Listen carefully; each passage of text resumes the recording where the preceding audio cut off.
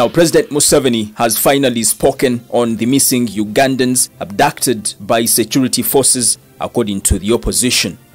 Museveni in State House on Friday during his engagement with the media said the arrests are illegal and should be condemned by everyone.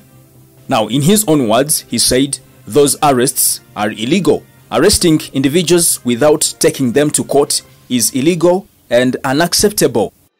Anyone detained must be brought before court within 48 hours.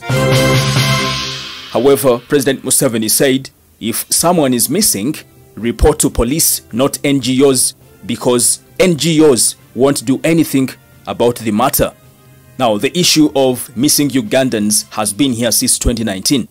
For all these years, the opposition has been demanding for the missing people, the likes of John Bosco Kibalama, abducted in 2019, but they are nowhere to be seen. What do you think about this story? The comment section is very open for you. Let's have a look at what some Ugandans are talking about this statement from President Museveni. This one is Wilson. Now, this shows that he's weak himself. Why don't he use his power to command free sight of all illegal detained people? Now, this one is Boniface. It seems President doesn't know what happens. Security agencies seem to have more power than President. Sebo, stop pretending on people's lives. Whatever you're doing, you're digging a grave to your grandchildren's lives. They must pay for whatever is happening in Uganda today. Okay, this one is Male Charles. So pathetic.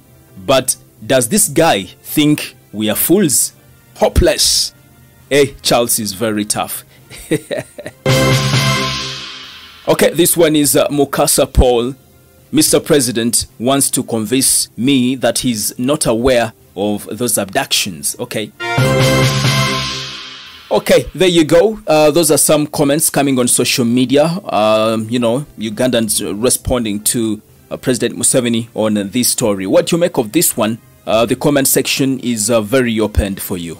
My name is Melad Milo, aka Fula.